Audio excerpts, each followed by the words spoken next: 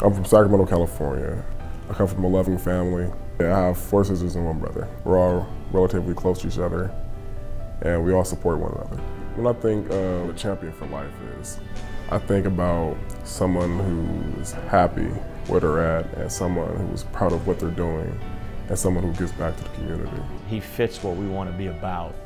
He fits what we want to be about in the standpoint of he's good in the classroom, he's good in the community, he makes good decisions off the floor, but on the floor I think he's about the right things, from being blue collar, from playing with a great motor, and bringing a lot of intangibles to the team.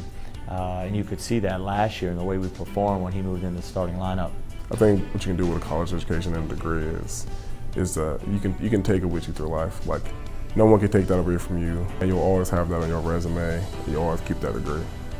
For me, number one is to take care of my family, take care of my mom, and hopefully keep pursuing a life in basketball.